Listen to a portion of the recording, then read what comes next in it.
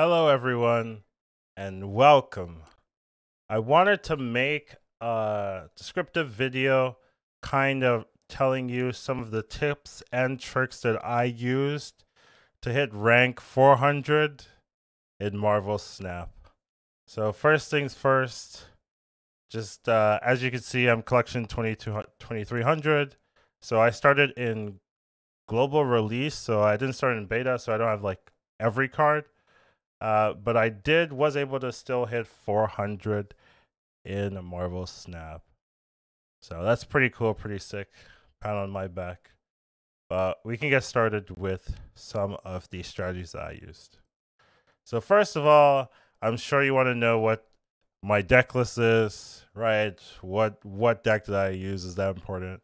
And I used a Darkhawk Zabu deck. So unfortunately, I do have a Series 5 card, Darkhawk, and that card is not replaceable. So it's a pretty important piece of the puzzle for this particular deck.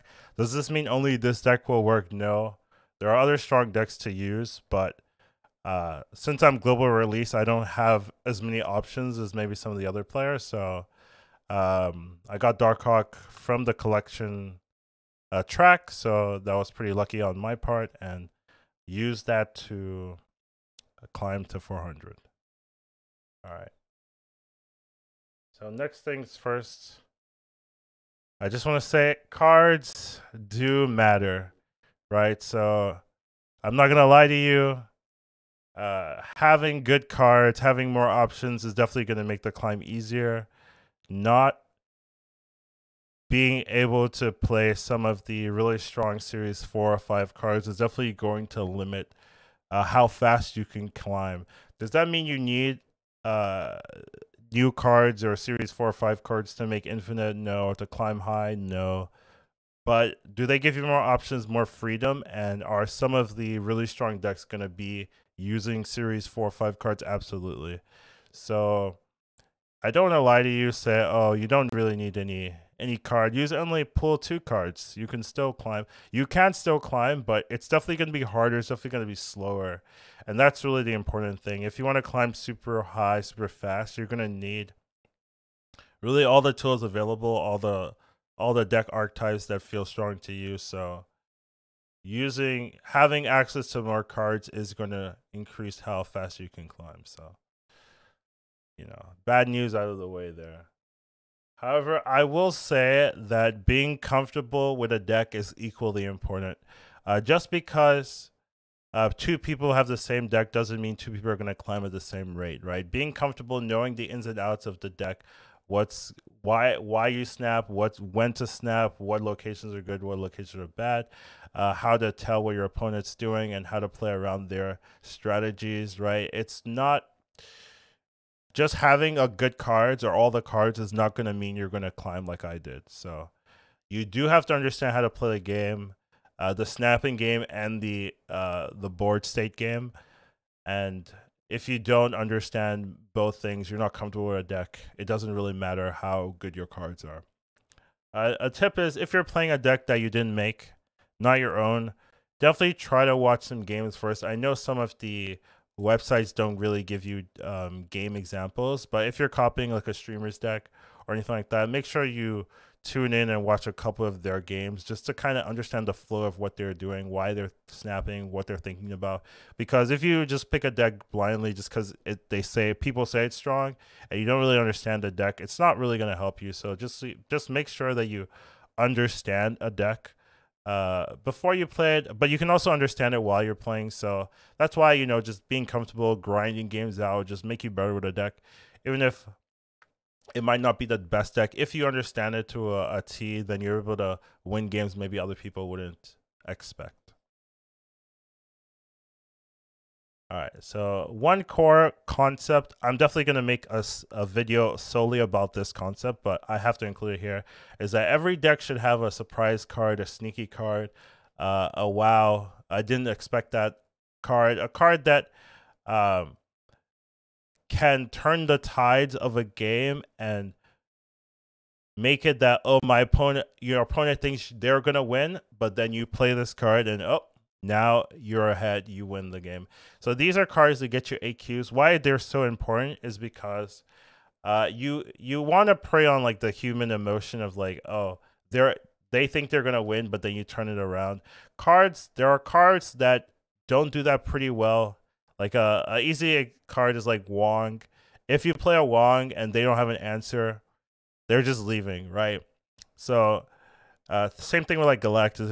If your opponent plays Galactus, you don't have an answer, you're leaving, right? Those are not really the type of cards I would promote. I'd promote cards that turn 6, turn 5 even, you play them and your opponent didn't know that you had that or didn't know that was a acceptable answer. And because of that, they they lose their 4 or 8 cubes.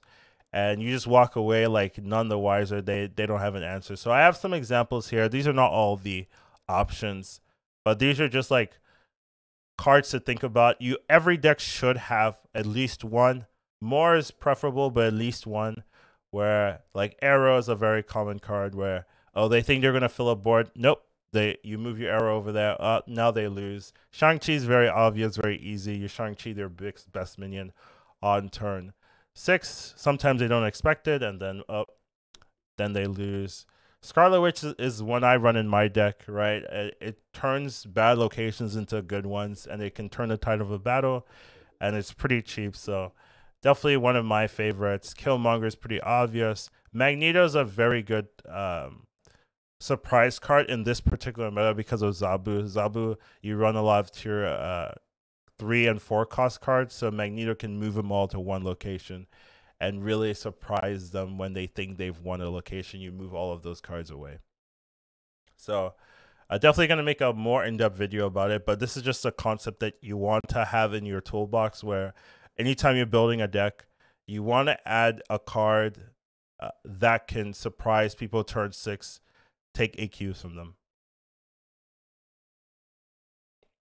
Next of all, you have to snap to climb.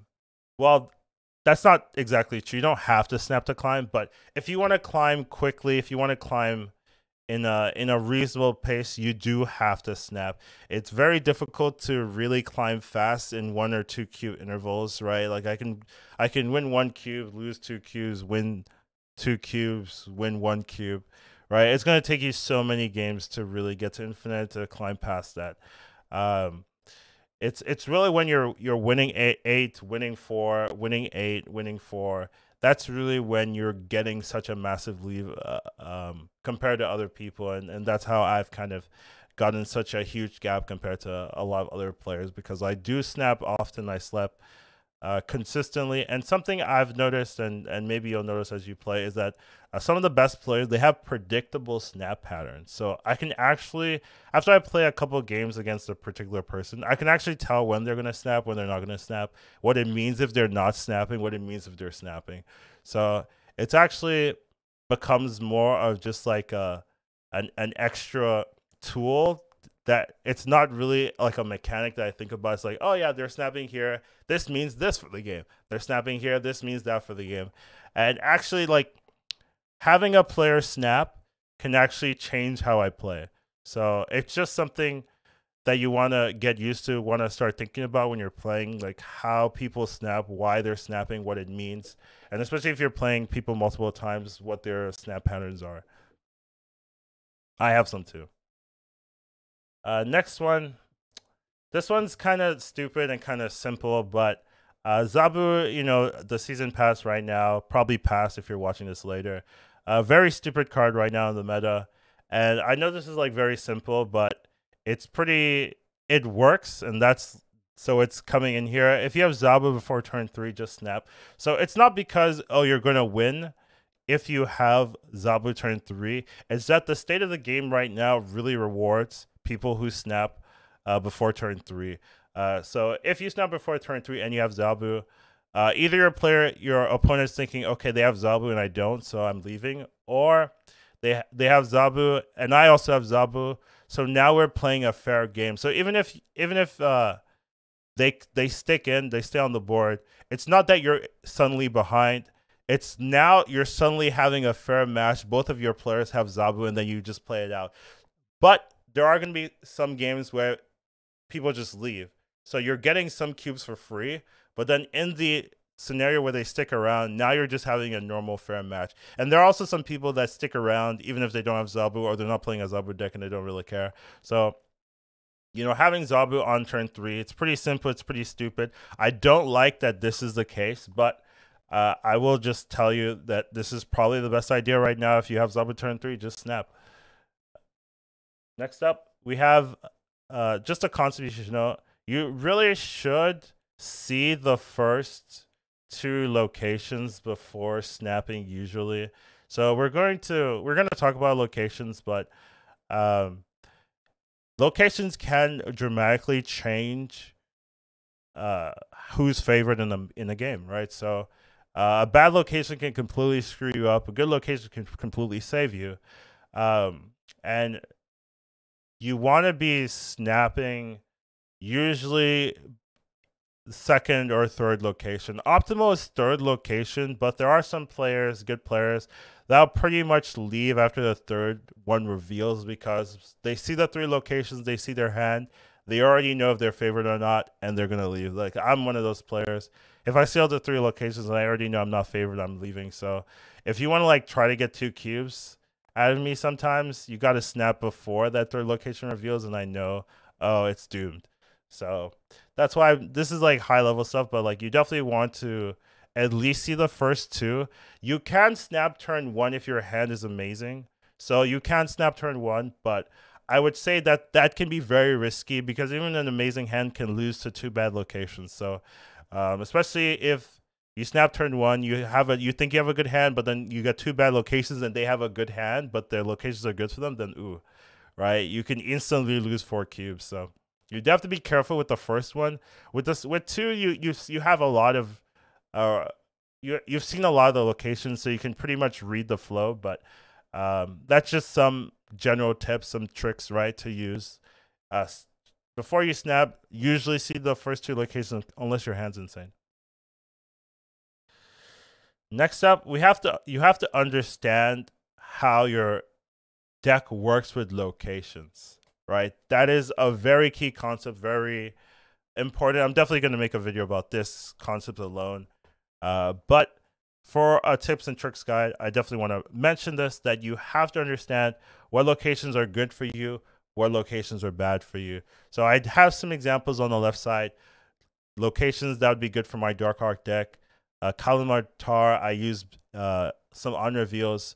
Rocks are good for me in the deck, so Subterranean is actually good. I know a lot of people don't like that location, but actually I'm like, yes, I got this one.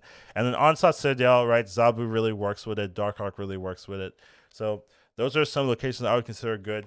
On the other hand, Crimson Cosmo, I play Zabu. It reduces the cost of my cards to 2. It means that I pretty much can't play anything in that location. So that one's a pretty horrible one for me. Definitely already feel like leaving if I see this one flip up. Owls of Silence, another one. Ongoing effects are disabled here, so it really locks down my options of where I can play my units. And the Lamentus one is like almost an insta leave because you know, my linchpin is Darkhawk. If Lamentus one comes in, I'm pretty screwed because my Darkhawks are 1 power, my Mystiques are 0. Like it's really bad. So definitely having this understanding of, okay, I got good locations I can snap. Okay, I got bad locations. I'm gonna play defensively. That might not be like a good a familiar concept, like playing defensively, but like just like seeing what your opponent's doing. If they're playing really strong power plays, then, you know, being ready to leave, not being baited, being ready to respond to their snaps, things like that. That's more defensive. Where aggressive, you're kind of, you know, snapping immediately, snapping as soon as they make their play, kind of like, oh, I knew I won already, that kind of thing. It's more of like snap mechanics of how you snap, pretty offensive or defensive. So I could make a video about that, but, you know, I have a lot of videos to make, so probably not going to do that particular one. But just a concept of understanding what locations are good and bad for you. So here's a follow up to that. Some examples of what I mean. So one thing, you should know your win chances by turn 2. I would say on average, you should know whether you're favored or not by turn 2, and you should be thinking about whether to snap or retreat. So this first example, we have the rock, the new feature location, the rocks. That one's pretty good for my deck right now because I have a death in it. And then you have Kalamatar. We saw earlier that that's actually a pretty good location for me. So already by this this turn, I'm already thinking about snapping right now. So that's just an example. Like already, I don't know the third location. Could be good, could be bad, but I'm already thinking if this third location is amazing, I'm snapping, or I'm already snapping. Actually, I have Zaba in my hand, so I probably snapped already, like, to be fair. And then second example, right, we have Crimson Cosmos.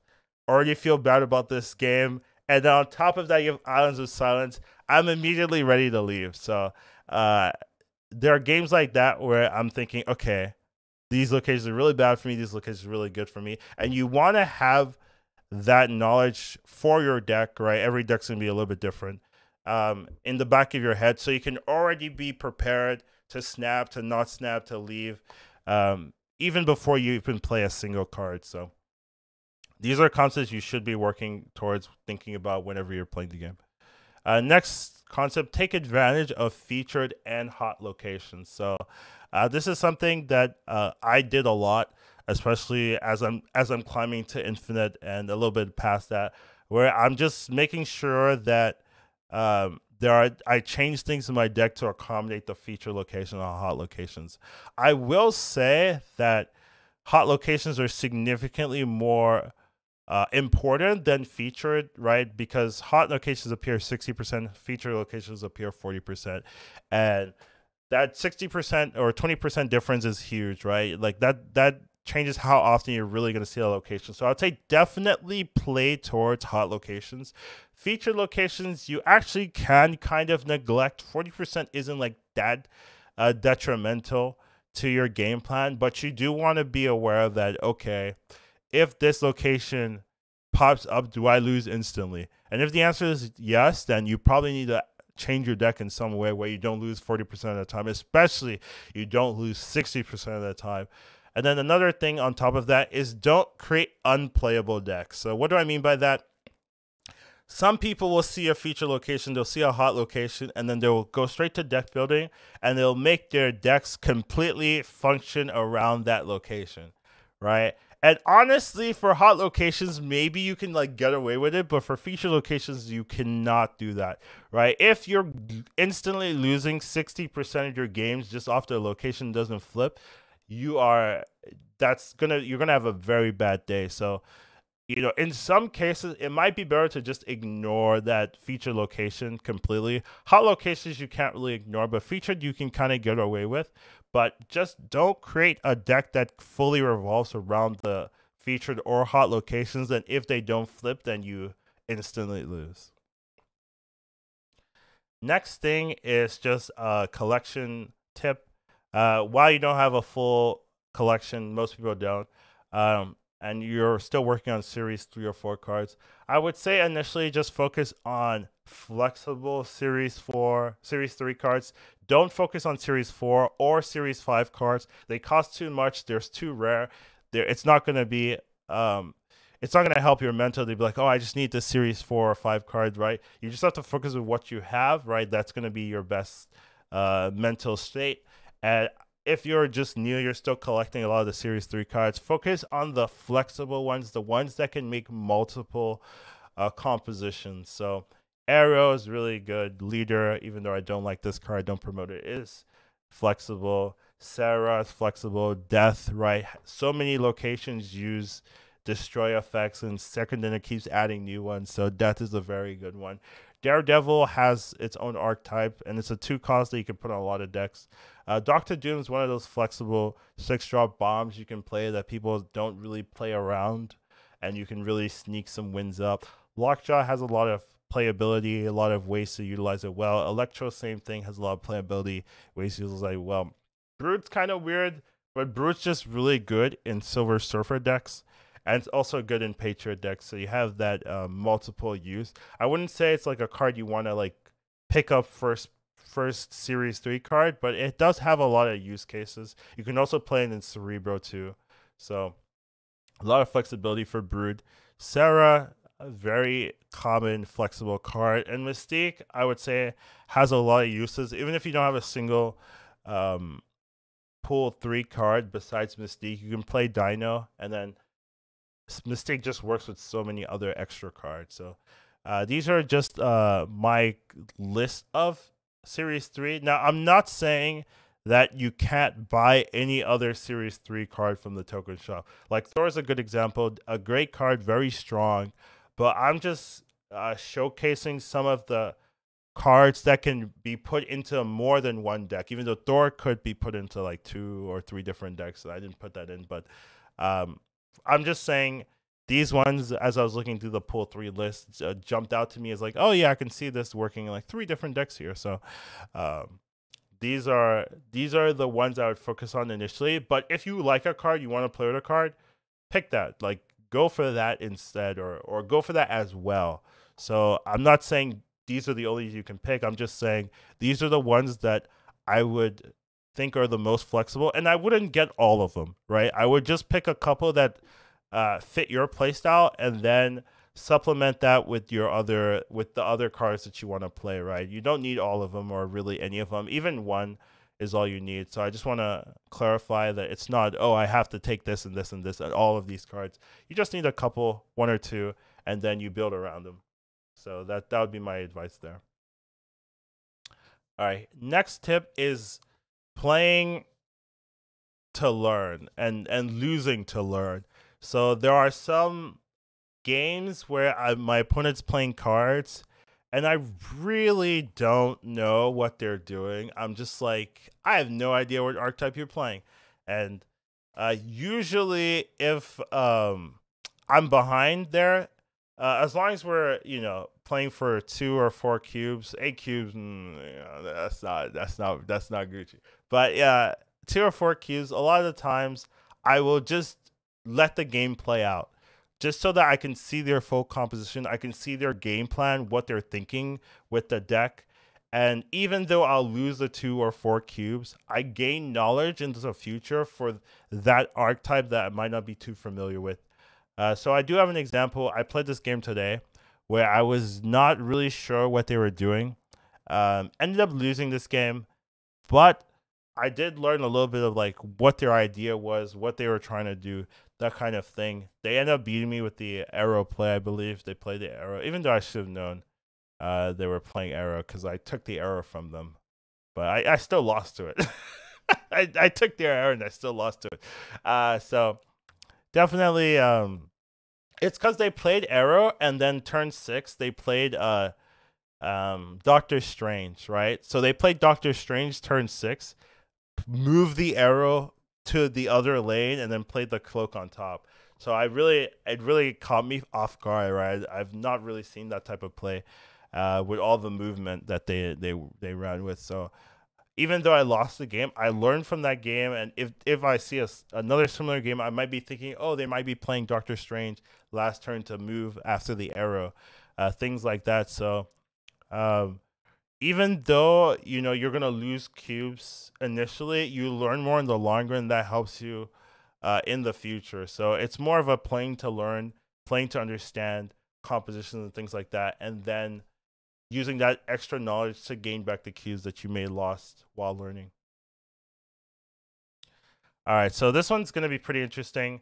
I would say don't snap turn 6 unless, right? So unless you think you're not going to win. Now, I know you're thinking, what? Don't snap turn 6 unless you're not going to win. That doesn't make any sense. But actually, usually if you snap turn 6, and it's obvious you're gonna win, they just leave. But usually if you're staying in turn 6, what's going on is you think you might win, but you also think you might lose, right? You're not too sure, but you're not like, oh, I've completely lost here, but you're also like, no, I've completely won here, right? You're like, if they do this or they do that, I could win, or if they do this, I do that, they could win. So why I say if you don't think you're gonna win by snapping, your opponent's probably thinking of that same mindset where they're not 100% sure if they're winning or not, but you snapping could be the trigger for them to leave.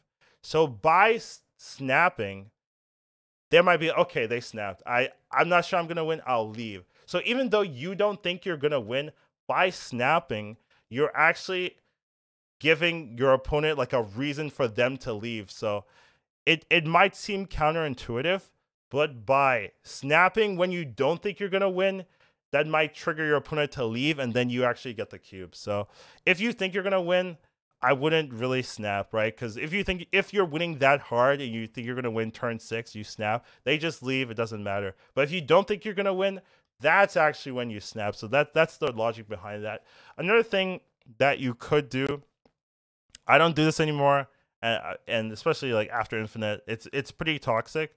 But what you can do is you just wait until the end of turn 6, before you snap it, end your turn really quickly, right? So like a couple of seconds left, you snap in your turn, and if they're not paying attention, they're not really focused, you might get them to stay in and get like the extra 4 cubes, the extra 2 cubes.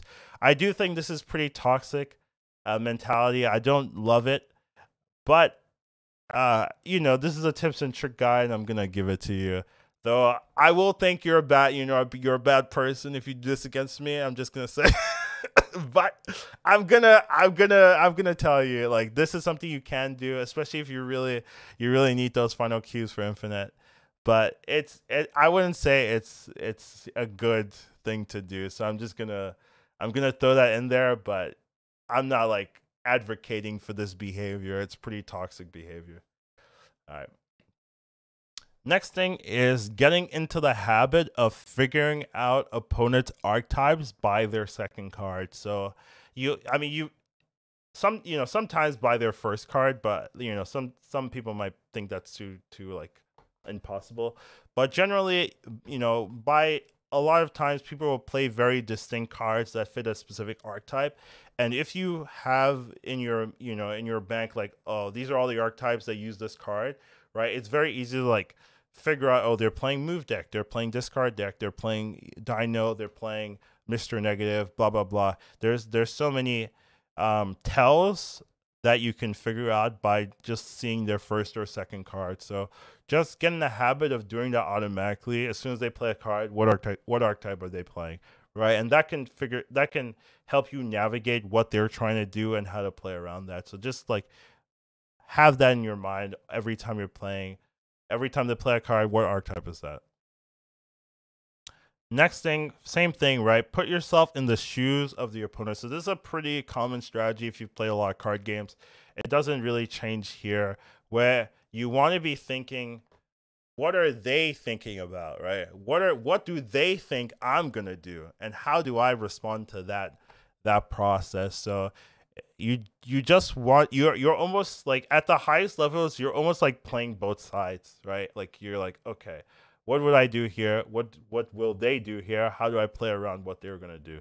That kind of thing. So this is an example here where I white queen their leader, right? So I'm thinking, okay, what do they think? What are they gonna do, right? They're a leader player. They're just gonna play leader because they don't know what else to do. But if what's my play? I play leader mid. Okay, what happens if they play leader mid?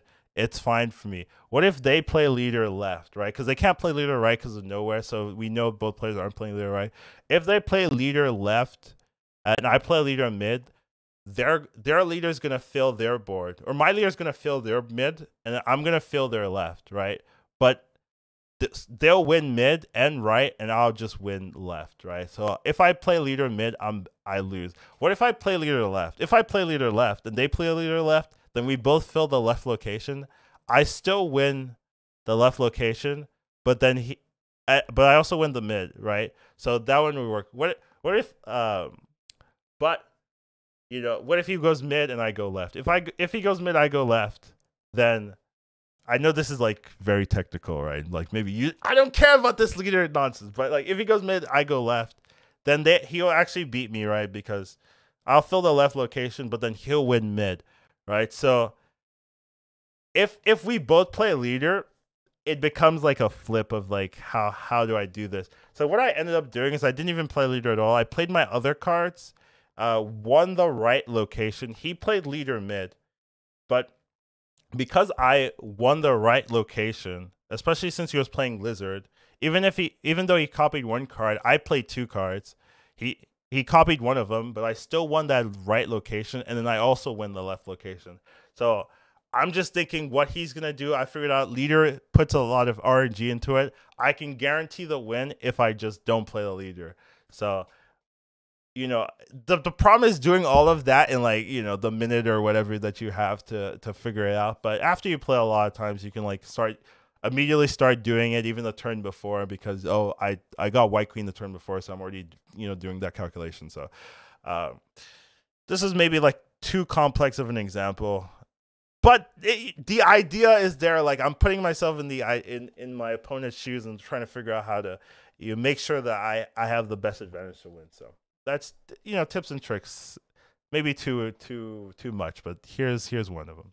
All right, so next one, snap before your opponent knows you're winning. So I see this a lot. Like, this one kind of annoys me anytime my opponents do this. They'll do something like Jubilee Infinite, and then they'll snap. And I'm just like, no. You snap before you play the Jubilee. So the reason is you've created that deck, right? That deck should have a big advantage whenever you play that Jubilee, right? Whenever you play like that Lockjaw into something, right? Like, it should have a big power spike then.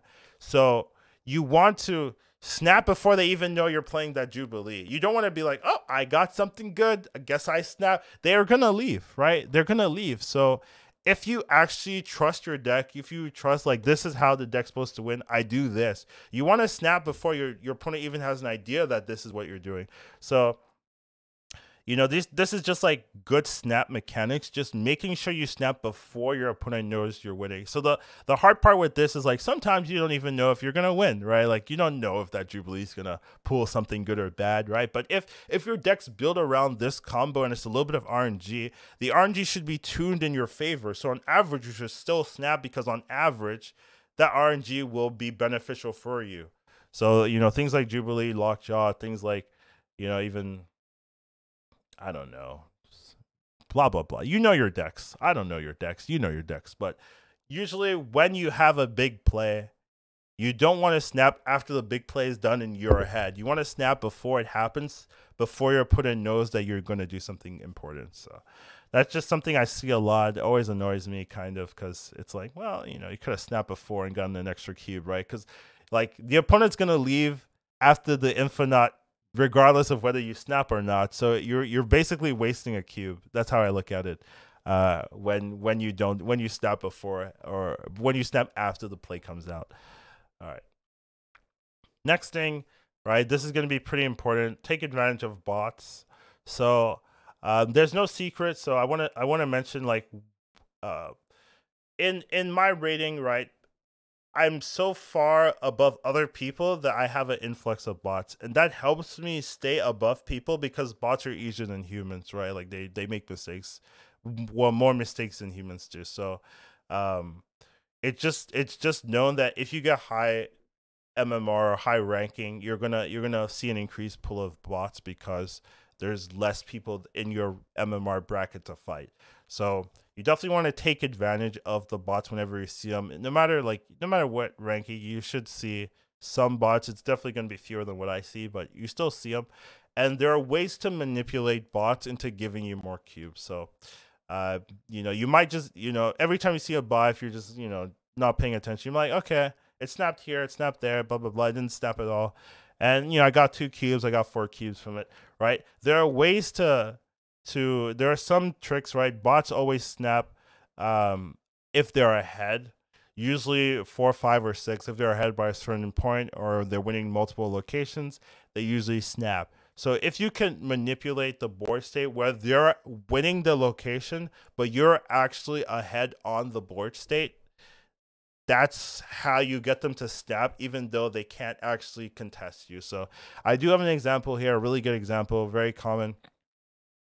The opponent is barely winning me by 1, right? They like total power, they're winning me by 1, right? It's tie in the middle. It's 9-0 on the left. It's 9-1 on the right. The bot snaps here. I have double Spider-Man. They don't even know that Spider-Man messes like does anything. But they're like, I'm winning total power. It's turn 6. I'm snapping. So the bot will snap here, even though they have no chance. They have they have no chance to beat this board.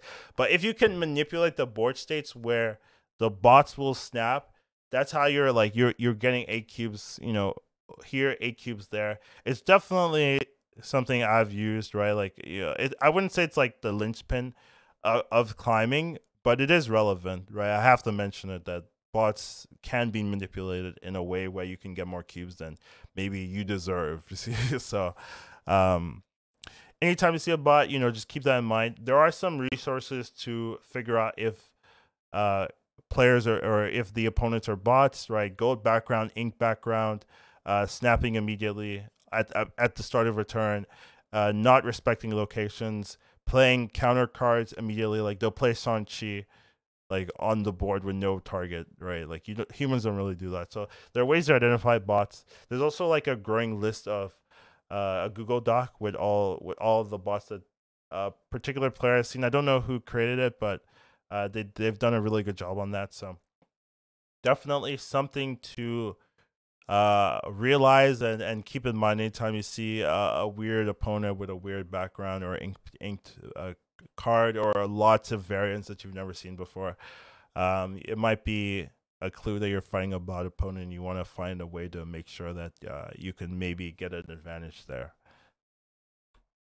And then next tip, if you're if you think you're fighting specific meta decks, play the counters, right? So sometimes on my stream, I'll get a lot of people saying, I always see Surfer decks. I always see Zabu decks. It's nothing but this. It's nothing but, Drac, Ghost Rider, stuff like that. If that's the case, right, then play the counters, play the Shang-Chi's, play the Enchantress. Magneto's really good against Zabu since you can move all of their cards into one location.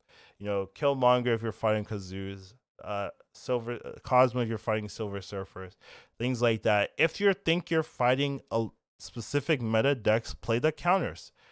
You'll actually find that maybe either you're over exaggerating in like how often you're fighting these decks, or it does work out for you. You gain a lot of cubes. So another thing like people have been doing right against the Drac Ghost Rider, where they have Infinite and they use the Dracula to discard the Infinite, right? I've seen someone Tekken Morph, right? They play Morph, especially like they play Moonguard and then double Morph, and then they morph into the Infinite since it's the only card in their hand. So that kind of strategy is brilliant, right? That kind of figuring out the meta and then adapting on the fly, that kind of stuff can really get you big leads, right? So that's hard to do. It is hard to do, right? To think of counters for decks like that, especially when it's not a common answer. Right? Morph is not a common answer at all. So, but it's still a good philosophy to have if you think you're fighting specific meta decks, right? Play counters, like put a couple in, even if you don't play that one card, it's not gonna break your deck a lot of the time. So definitely, I think it's something you want to keep in mind anytime you're fighting an influx of specific decks, right? Sometimes streamers will stream a deck and then everyone's playing that same deck, right? Like that's the time, that's the time for sure. All right, next thing, don't be disappointed by variants. So obviously there are going to be some series of games where you're going to lose 8, lose 8, lose 4, go down like 5 ranks very quickly. It doesn't mean your deck's bad, it doesn't mean you're bad, right? Like that's kind of variance, maybe also could be like you're fighting me over and over. Like I've had that happen. But to be fair, there will be variance, right? I've had scenarios where I just lose 3 8 cube games, right? And do I do get up and take a break. Like to be fair, I do stop. But am I like giving up or anything like that? No, I'm just like, okay, well that happened. That sucks. Let's move on, right? So you just have to understand that sometimes people are gonna have the answer, sometimes people are gonna luck out, sometimes the locations are gonna be just the nuts or whatever, and you just like don't have any options. But it doesn't mean that your deck's bad or anything like that. It just kind of means that sometimes the variance will not be in your favor. and you just have to get used to that, be okay with that, and move on. All right, now next thing, don't be afraid to change a deck to fit your playstyle. So um, there's gonna be you're gonna see meta decks from players, and it doesn't mean that okay, I have to run this deck and I can't change any card. If you don't like a card in the deck, change it. Add the cards that you like, add the cards that make sense to you. Don't be stuck because I got to 400 with this deck. This must be the only deck that works. That's not the case at all. So you know, feel free to adjust a deck till it fits your playstyle and it fits like your fun uh beaters. So it's not a rigid um thing deck building, right? You can change one card and it feels infinitely better, or you can keep the deck and it still works, right? So just don't be afraid to make a deck your own. Except if you're a leader player, then be very afraid. Not a fan. Um, Next thing is just keep a mental track of your opponents.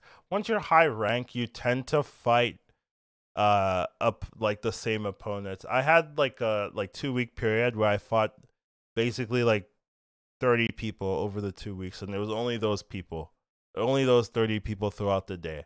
And if I didn't know the name, it was a bot every time. So there are some pools of MMRs you can be into where you're fighting the same people and you can fight the people like multiple times in a row.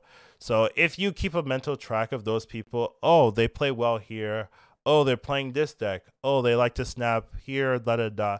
It can help you quite a bit, right? Being able to identify what a player is doing, what they're thinking about, what their deck functions. So it's just good. This isn't like a big thing, but it's just good to have a mental note of whatever, like the opponents that you fight a lot, and just making sure that you're aware of what they're doing and how they like to play.